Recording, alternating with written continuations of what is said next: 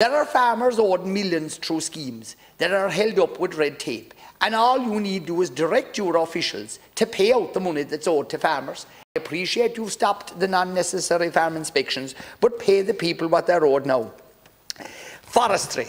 We have a Minister for Forestry that, to be quite honest, leaves an awful lot to be desired. And I don't say that lightly. I suppose since 1946 that minister will actually go down in history as being the worst performing minister in that sector since 1946. And I've said it before and I'll keep saying it, and it is a matter of fact.